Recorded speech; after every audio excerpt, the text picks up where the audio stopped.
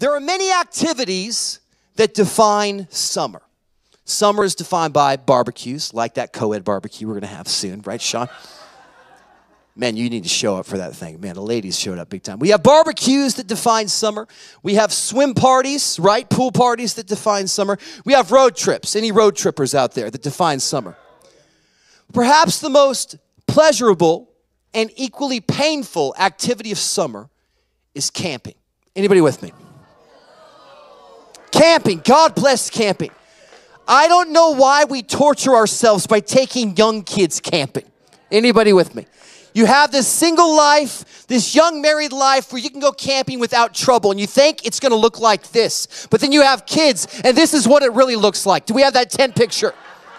You know what I'm talking about? You bring that tent from the 1980s with those rusted poles, and you are dedicated to get that thing up with no success. See, camping, we bring everything from our house, and we buy things that we use one time for camping. We know this? You buy all that instant food that you'll never use, and it goes in your bomb shelter, right? That old Y2K season. That's what we do in camping. But finally, you get there, and you set up that campsite. And amidst all the mess, as you go and live in dirt for 3 days, finally the magic happens, right? Memories are being made on those camping trips, and you go fishing, and you make hot dogs, and you have bad pancakes. That's the definition of camping. But perhaps the most special place in camping is around the campfire. You can remember back when you were young, and around that campfire, memories were made, and s'mores were made. See, s'mores take a technique. If you've ever watched The Sandlot, they have the best description of how s'mores are actually made. But there's skill to s'mores. But around that campfire, you will find, I don't know what it is about men. You can be with them all day and they will share nothing about your life, about their lives. You get around a campfire, everybody opens up. Right? That's actually when, I don't know what it is. You can be talking to somebody that will not even give you a word. That fire comes, they start looking at it and they spill their whole life. It's the power of a campfire. It was a Tuesday night right before the heat of summer. And I had a couple college students over to my house. We just wanted to connect. Men I mentored back when they were young and in high school. And we just want to catch up as the summer was happening, hear how school was, hear how work was. And it was one of those magic nights where my kids went to bed early. Thank you, Jesus. And they were all asleep by 8 o'clock, and it was a gorgeous, glorious day. And the guys come over. We eat some awesome food. And, of course, you have to bring out the fire pit. Put the fire pit out, and Aaron Dolce's there, Dylan Gove, Logan Hasty, and we're sitting around this fire. And as we're there, we just start opening up, sharing about our lives. And Logan sets the mood by putting some music on. He puts his phone out there, and we're listening to music, and we're just talking about our lives and how young marriage life is and things of that nature. Well, as we're there, I hear this ringing sound. I'm like, is that the music? And it gets a little louder. I said, you guys hear that? So, oh, it's just the phone. I hear it again, and it's inconsistent. So I think that's coming from the house. So I walk from the fire pit on the side of the house over, and I see my kitchen, and there are flames from the floor to the ceiling. The kitchen is on fire. I say, the house is on fire. Run and get the kids. And I don't know what it is about those crisis moments. All you can replay is things you've seen in movies. You ever do this? So I run over to the kitchen doors, and I touch the knob. And I pull my full backdraft moment. I open the door and I kick the door open, right? I did not need to kick the door at all. But I run in. I had just been through this fire safety course for our adoption. So I run in the house. I'm like, go and get the kids. Take them outside. And I'm starting to look around. And there's flames coming from the dishwasher. And they are up to the roof. No exaggeration. So I'm looking for my extinguisher. And I realize it's underneath the sink right next to the dishwasher. So I take this towel and I'm fighting flames, right? Fight these flames back. Grab the extinguisher, and I put that fire out. I was a hero, my friends. I saved the house. Run outside, fire department comes, and there is just green, black, toxic smoke all throughout the house. Fire department comes in. We have an amazing fire department here in Roseville. As they come in, they get their fans, and they open up all the windows. They're blowing all the smoke out. And you never want to waste an opportunity to build new relationships. So they're there, and I say, hey, I know you guys probably had a long night. I have made the best lemonade you'll ever have in your life. Would you like some? I said, of course. So we start sitting down, get all their names. Another story is down the road that developed from that. But as we're there sitting, he said, you sure are lucky. I said, why is that? He said, those fires burn so hot and are so toxic. When all those toxins come out, if you guys were asleep, you would not have woken up. So I was like, man, by God's grace, we're outside late night. It's tired parent. I would have been in bed. So everybody was fine. But the next day, after everything was cleared out, then I saw the effects of the fire. See, the next day, the fire hit that kitchen, small area, but the whole house was impacted. The whole house was impacted. Let me just say this, a side note. And the whole house needed an upgrade because of that fire. And that fire paid for that upgrade, side note. But that fire impacted the house. There was smoke damage everywhere. There was soot everywhere. It changed everything. You see, there are many symbols that are used to describe God all throughout the Old and New Testament. We have God as the rock. We have God as wind in John chapter 3. We have God shows up in the cloud in Exodus. We then have him as the lion. We then have him as the lamb. However, the author of Hebrews chooses a symbol that's not often referenced throughout the Old and New Testament. Hebrews chapter 12, verse 25 says, see that you do not refuse the one who is speaking, for our God is an all-consuming fire. See, we like fire when we're in control of it. See, we use fire for cooking, we use fire for heat, we use fire for light. But when a fire's out of control, we get nervous. Why? Because it impacts everything around it. See, we as Californians are well aware of wildfires. We're familiar with wildfires because those are the fires that we can't control. And I think for a lot of us, when we think about God being a fire, we think of this small fire in a fireplace. That's not what the author of Hebrews is writing about. Not at all. It's not this small little quaint fire that's cozy.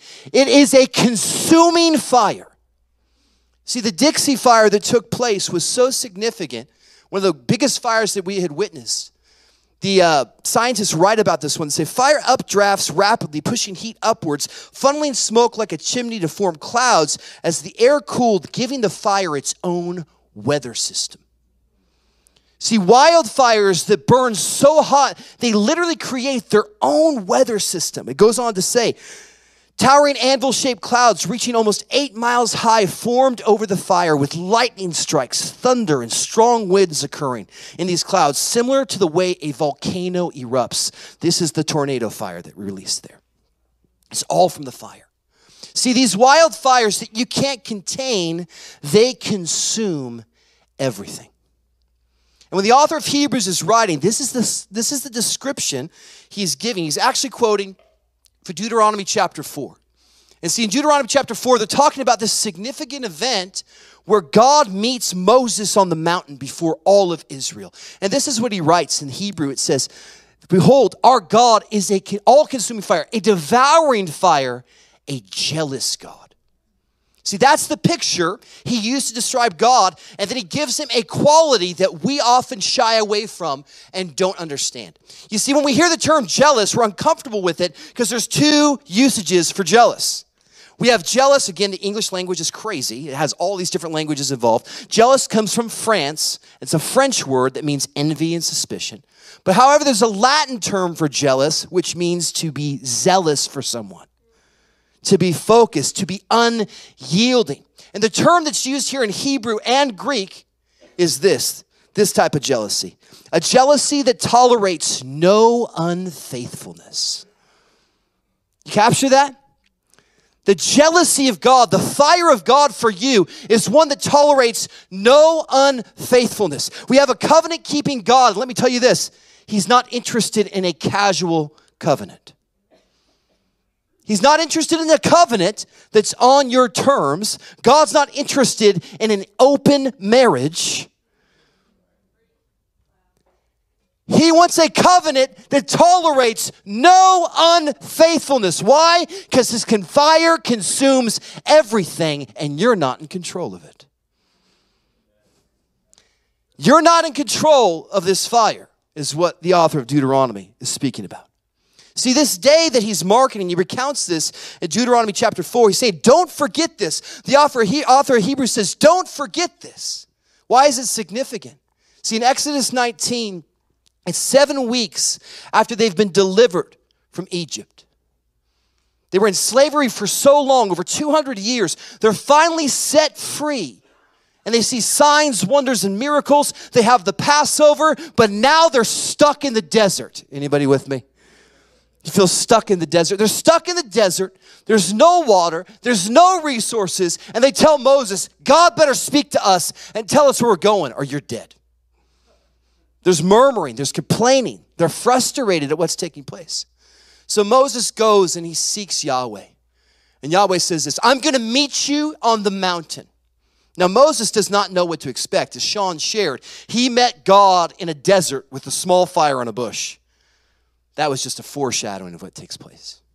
And he goes and he tells the people, he says, consecrate yourselves. And Yahweh says, create a barrier around this mountain. No one can touch the mountain. If they touch the mountain, they'll die. So he goes and prepares them. Then the day comes. And what happens? It says, smoke descends upon the mountain and envelops the entire mountain. Fire and thunder, just like one of those wildfires, breaks out and consumes the mountain. And Moses goes into the smoke, into the presence of God. They hear his voice thunder. They hear these trumpet sounds. This is an event that no one could describe very well because it's nothing you've ever seen before. And on that day, Moses receives the law.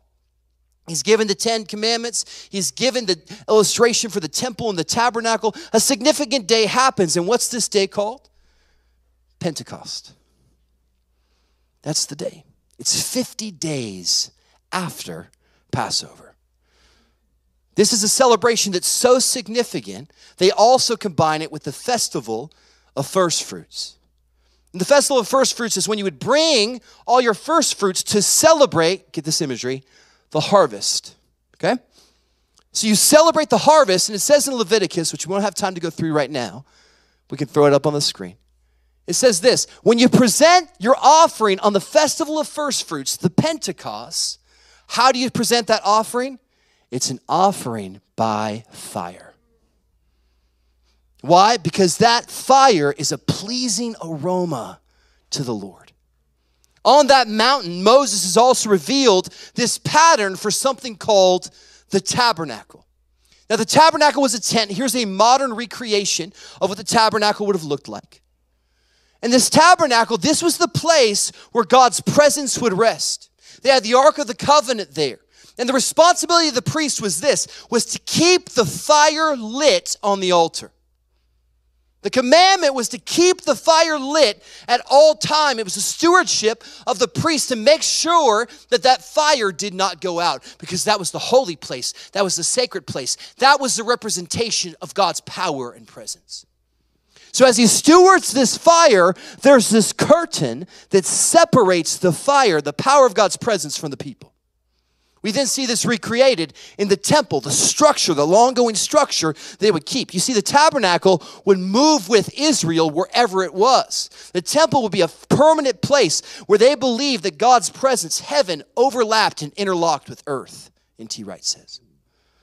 So this term, tabernacle, tent, temple. See, John the Apostle is very specific in how he writes his gospel. All the Gospels are intentional, but you'll notice Matthew, Mark, Luke, all similar. They're called synoptic Gospels. John's Gospel is very different.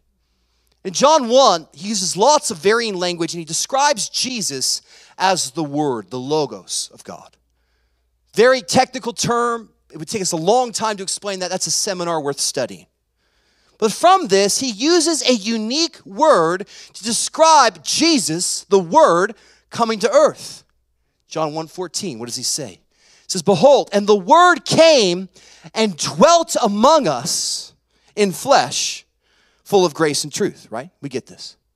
Now, in a casual reading, we go by this and move on to other verses.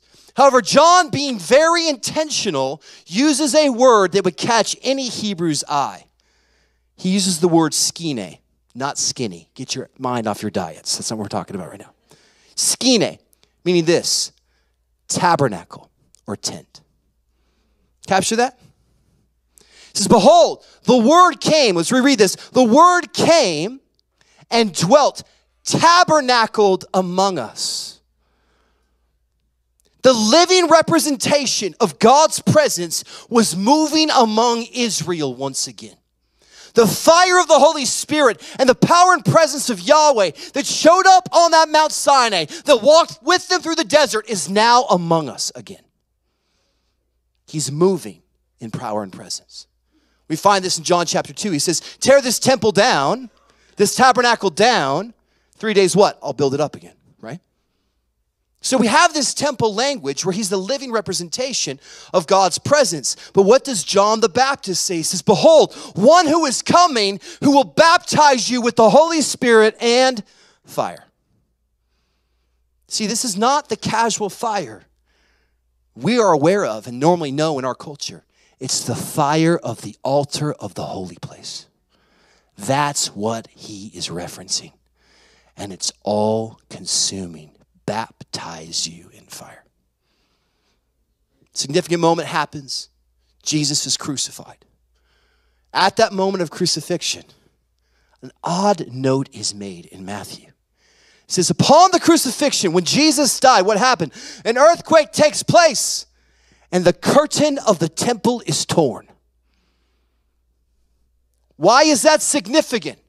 The temple curtain was that which separated the holy place, the altar of fire, from the people.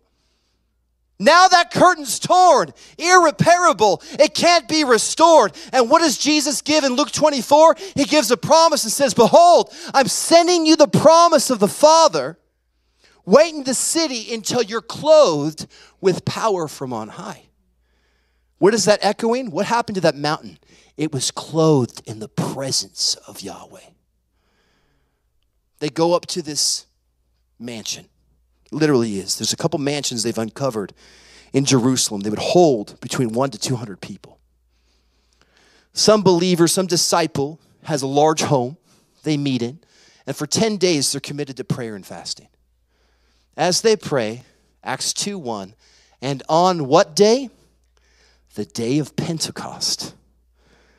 The day of the offering of the first fruits of the harvest. The day that they would offer a sacrifice in fire. Jesus, the high priest, offers his ecclesia, his church, to be that which is consumed with that fire. And just like that mountain, when the wind came and the rain fell and the thunder erupted, that same fire meets that room and does not meet in a temporal space, not a place that's separated by a curtain. You are now God's mountain. You are now God's temple. You are now the tabernacle dwelling among the earth. They're so overwhelmed by this, these tongues of fire erupt. They walk out and they start speaking other languages. The term there is glossa, where all these people from all the nations that arrived for this festival, it's one of the pilgrimage festivals. They're there, and they're declaring the wonders of God in their own language, these Galileans. No one had seen anything like this. And here's a key phrase in verse 5. It says, those that saw were bewildered by this. What does that mean? They have no freaking clue what's happening. Verse 4, chapter 2 says what? They are filled to the fullness of the Holy Spirit. Not a temporal filling, not a partial filling. The full expression of God's Spirit, as in the temple, is now on them. And let me tell you this, as Sean shared earlier, when the fire of God is alive in your life, the world won't understand it. And what we have to understand is this: the religious spirit will come against the fire in your life. That religious spirit will come against that fire in your life and tell you it isn't God. And tell you that you have to be in control. But you can't control a fire that's all consuming. And our goal as believers in the modern day is to steward the fire of the altar like those priests in Leviticus 6.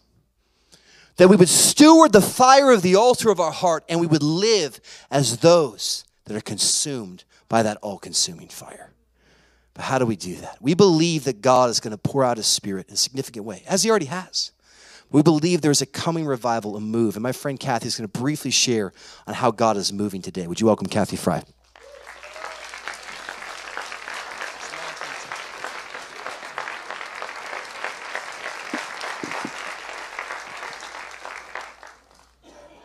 Hey, you all. So I just wanted to share a little bit. You know, Brandon talked about the fire and the baptism of fire. And I grew up not ever actually even hearing those words. I grew up in a very conservative church, and I didn't know that there was the baptism of fire. I received Christ as my Savior when I was 6 years old, and I thought that I had received everything that the Lord wanted to give me. But here's the reality. I was not experiencing the things that are written in this book. I was not experiencing the things that the disciples were experiencing once the baptism of fire hit them. At age 40, and I know some of you are shocked by that because you think that I'm under 40 now, but I'm not. At the age of 40, and bless you for thinking that I'm under 40. You're my best friend now. So at the age of 40, I had been walking with the Lord for 36 years, and I had a desperation in my heart. Lord, I think I know you, but there's something missing in my life, and I don't know what that is. And so the Lord began to take me on a journey just from that simple prayer of, Lord, whatever you need to do in my life, do it, because I need more of you. I don't feel like I have enough of you. The things that are in the Bible, I am not experiencing in my own life. I am experiencing a lot of Bible studies, and those are really good, but I am not experiencing what I read about in your scripture. A couple of months after that, my very dear friend Joanne got healed. Many of you have heard her healing testimony. The Lord was bringing that healing. He was bringing his spirit in closer. And I thought, wow, that's incredible. She experienced God in such a magnificent way. Good for her. Praise the Lord for that. But there was still this desperation deepening. Lord, I know that if you touched her, you can touch me. Don't leave me out. So the next thing that happened was Jo was actually speaking here. She was sharing her testimony that morning, and I have no idea why Jo asked me to be part of her prayer team, because I didn't even believe in half of the stuff that we were doing. But I was here with her. And I had brought my 8-year-old son. He's now about to turn 18. That was 10 years ago. And our youngest son was having a hip issue, and he was sitting right down there. And at the end of the service, Jo released words. And none of the words were what Jake needed prayer for. But after she released words and her prayer team came up, she looked at me and she saw Jake, our son, our 8-year-old. And she asked, what does he need? And I said, he needs prayer. So Jake came hobbling up. He had this hip condition, and it made it hard for him to walk, and it took away the things that he loved, which was basketball. And with Jake standing right down here, 10 years ago, Jo began to pray for him, and something happened to Jake in that moment that scared me to death. That was the Holy Spirit encountered my son, my 8-year-old son. He fell down to the floor, and the look on his face, I thought, oh my goodness, what did she just do to my son? He's laying on the floor, and the face looked like fear. And so I knelt down and I said, are you okay? What's happening? And he said, I'd like to know what that feeling is going through my body. And I looked at Jo sitting on the floor and I said, what's that feeling going through his body right now? And Jo said, well, ask him. And he said, it feels like fire and it feels like electricity. I didn't know what to do with that. I had never experienced that.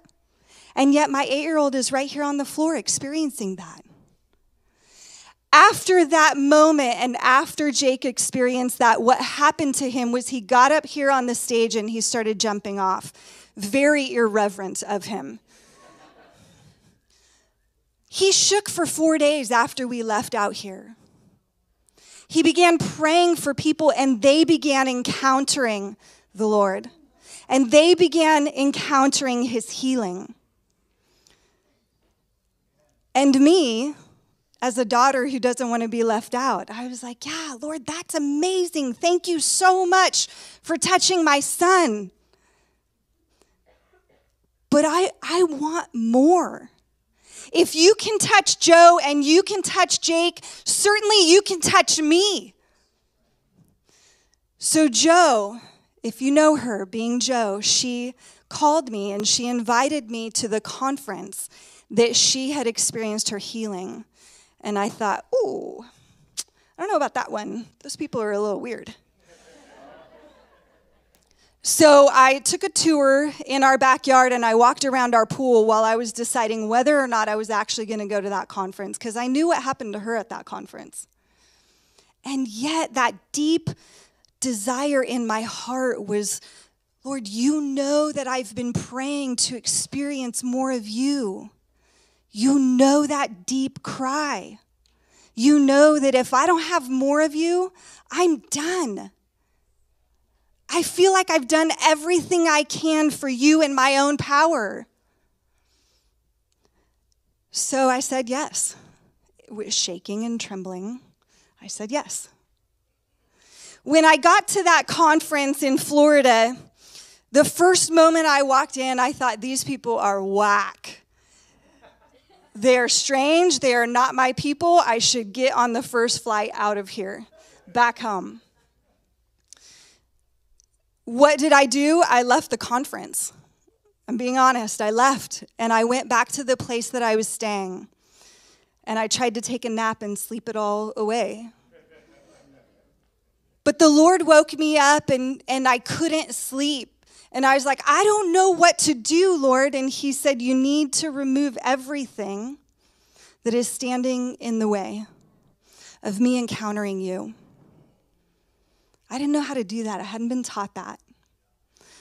All I simply knew was I'm fearful and I'm religious. Not the good religious. And so I laid in my bed and I prayed, Lord, I break all of that off of me. Get rid of it. I don't want it anymore. It can't go where we're going. And so I went back to the conference, and that night, the Lord began to move closer and closer to me. And that night, the worship began to happen, and I thought, these people are all singing a song that isn't even on, it's not even on the screen. I have no idea what they're doing. I don't know how they're all hearing the same thing because it's not up there. And I didn't know what to do with it, but all I did was I separated myself from all of the group that I went with. And I was like, Lord, if you're going to touch me, it has to be you and me. It can't be manipulated. It can't be somebody hitting me, somebody moving me. It has to be you, because what I want is you. I want a touch from you because I've seen what it does. I've seen what it does to my friends. I see what it did in the Bible. And in that moment, as I was standing away and I began singing the only song I know that doesn't have words, I surrender. I surrender all to Jesus. I surrender. And I began to sing, and what happened in that moment was something came, not a person, something came and lifted my feet up off the floor and threw my chest back, and I flew back 5 feet. And I began weeping because I'd never been touched like that ever in my life. And I thought, if this is my Heavenly Father and He can touch me in this way, why wouldn't I be sold out for Him? Later in the week, as it progressed, the last day, Randy Clark, and if you're familiar with Randy, he is such a sweet man. He is standing on the stage and he begins to say, the Holy Spirit is moving in the room right now. And as He moves on you, I want you to come up here. And I thought, well, how would anyone know that He's moving? And he says, if you are shaking, if you are weeping, if the Lord is beginning to stir in you, I want you to come up, because I believe that the Lord is going to move on people who have never experienced the Holy Spirit in this way, never experienced a baptism of fire in their life. And so as I was standing there thinking, well, okay, let me do a little self-check. Are any of these things happening to me? I'm looking at my friends, Joe and Michelle. I'm like, hey, guys, my legs are shaking, and I cannot make them stop. And they, in their wisdom, knew, oh my goodness, the Lord is moving on you. And so they took me up to the front, and there were only about 3 people because Randy had just started speaking. And I want to just release his spirit that if the Lord is moving on you and if this is touching you in any way, that you would just come up here and that you would kneel or that you would stand and allow the Lord to minister to you. And I want to invite either the music to play or thank you all. So I came and I stood and I just had my hands out. Lord, I don't care what you do to me. I don't care, but you can have all of me. I've lived for 40 years on my own, doing my own thing. I've lived for 40 years having this Christian walk look like something, and I'm done. And so in this moment when I'm standing there waiting, I don't even know what I'm waiting for. All I know is I need more of the Lord. I need everything that you want to give me. I want that. And in that moment, when no one was around me, there was this force that came and it hit me and it sent me back flying 15 feet. And a fire began going through me and it began refining me. All I could think was there were things that were coming to my mind. There were newspaper articles about our state being one of the highest trafficked states in our nation. The Lord was showing me marriage certificates, that he is a restorer of marriages. There were things that he was giving me in that moment that I knew he said, do you want to be about my business? Because I'm putting this power in you, not so that you can go home and go back to normal, but so that you can be changed and forever moved by my spirit, nothing else. Lord, I don't want any other person. I don't want any other spirit to move me. Only your spirit, God. And I want to share a word with you that I felt like the Lord gave me today. He has something for Roseville. He has something for California, guys. He is not done. Do you know that? Can you feel that?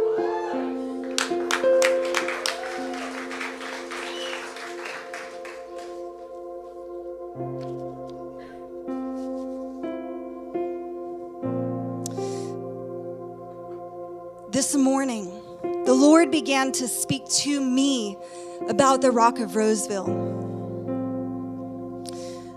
I heard the word imposter.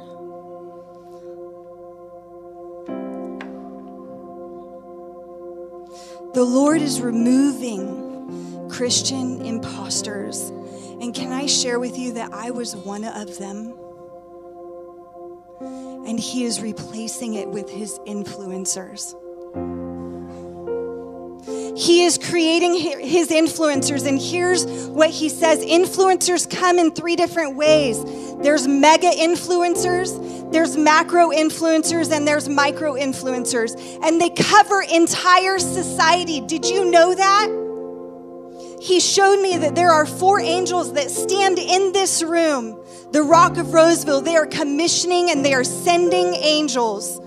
They equip and they send those who raise their hand and those who say yes to everything that Jesus wants to do. The Lord said, I want you to look up what happened in Roseville in 1995. And I know that's weird, but that's how he speaks to me. In 1995, it was the largest ever recorded flood that happened in Roseville. The estimated flow at Vernon Street, at the point which the watershed was approximately 80 square miles in this area. 15,000 cubic feet per second. Boats, not cars, were headed down flooded streets with 4 feet of water gushing down parts of Sunrise Avenue. The popular road resembled a fast-moving river, more than a street. Subsequent evaluations indicate that this was a 100-year flood in certain locations. More than 300 homes were damaged. But here's what it says. The biggest difference between this flood and ones that were previous was it came all at once. This flood came at once. It came overnight in a second. Everything had changed. Simultaneously, the Lord told me, I want you to look up what was happening in 1994 and 1995. I don't know if you know this, but simultaneously, in 1994, there was the Toronto blessing. There was a revival breaking out in Canada. People from the United States were heading up there. They were being baptized with the fire of God, and they were bringing it back. What happened in 1995 in Florida was revival broke out because there were ones who said, whatever you want to give me, Lord, whatever you want to give me, I will take it all. There were ones that had that desperation. Jesus, I cannot do this without you anymore. I cannot. The Lord said to me this morning, I want you to look up the square acres of Roseville, California. That's bizarre. Did you know that Roseville, the acreage of Roseville is 44 square miles? Did you have any idea? I didn't have any idea. Why would I need to know that? I didn't know that. And he said, I want you to look up Isaiah 4:4. The Lord washed away the filth of the daughters of Zion, and he purged the blood of Jerusalem from their midst. The spirit of judgment by the spirit of burning. Then the Lord said, I will create a dwelling place above her assemblies, a cloud by day and a shining flame by night. For all over, the glory will be their covering.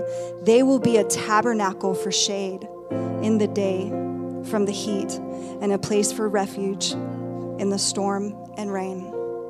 And then he said, I want you to look up Isaiah 44:3-4. For I will pour water on him who is thirsty and floods on the dry ground. I will pour my spirit on your descendants and my blessing on your offspring. They will spring up from among the grass like willows by the watercourse. One will say, I am the Lord's, and another will call himself by the name of Jacob, which means to follow. Another will write on his hand, the Lord's. And another will name himself by the name of Israel. God provides. The Lord's heart is for Roseville, California. Can you feel it? The Lord's heart is for California.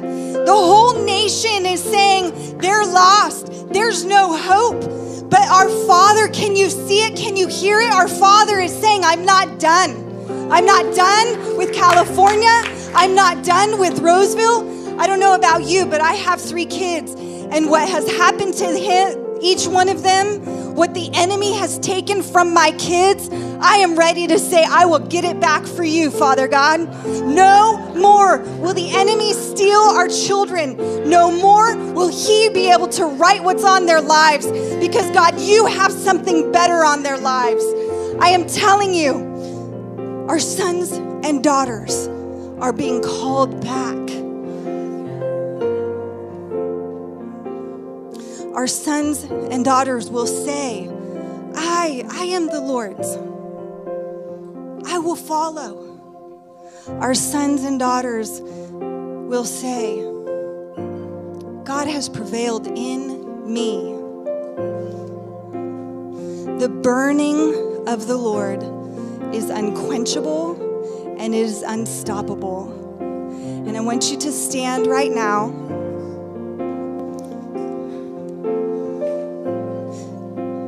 Jesus, we thank you for this day of Pentecost, and we thank you for everything that your disciples walked in. We thank you that because you were beside them, they were able to see and move in greater things. But Jesus, we thank you that you sent a helper. We thank you that when you encounter us with your fire, that we are unstoppable, that we are unquenchable. Thank you that you burn away the chaff in order to get down to business. So Holy Spirit, I pray that you would move in this place, that you would move, light up the ones who have actually experienced fire before, but they need a fresh touch of you. They need a fresh touch of your Spirit. So Father God, would you release your burning? Would you release your fire? Father, the ones who have never experienced your burning, your fire before, would you fall on them? Would you begin to move? Because we know if you don't change us, we cannot do the works that you have called us to do. So Holy Spirit, I pray that you would move right now, that you would begin to move on your children. I'm going to invite you that if there is a burning in you that is beginning to take place, if there's a feeling that you've never felt before, I'm going to invite you down to the front. We want to pray for you. If you are a leader for the Rock of Roseville, I want to invite you. Hey. No leaders yet, unless you're coming down for the response. So leaders, just hold back. If you're going to pray for people, I really want this to be a response to the Lord first. Then we're going to have leaders pray.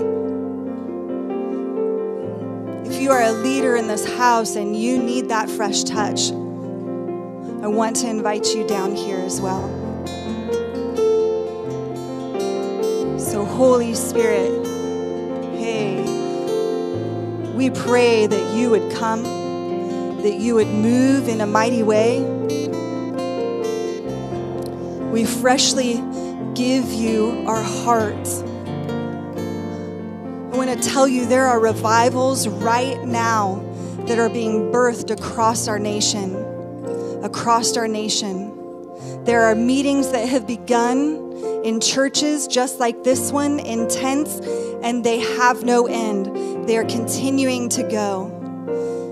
If you don't have a burning, hey, because it's been too long, just lift up your hands right now. If you need a fresh anointing, even for him to just blow on the embers of your heart to remind you of him. If you see somebody's hand raised around you, would you touch them? And would you just bless what the Lord is doing? Bless them to experience more of him. Thank you, Jesus. Thank you, Lord. He is not bound by time. It does not matter how old you are. You can be 97 and the Lord still has a work for you to do because you're still here. He's not bound by time. He wants to touch you.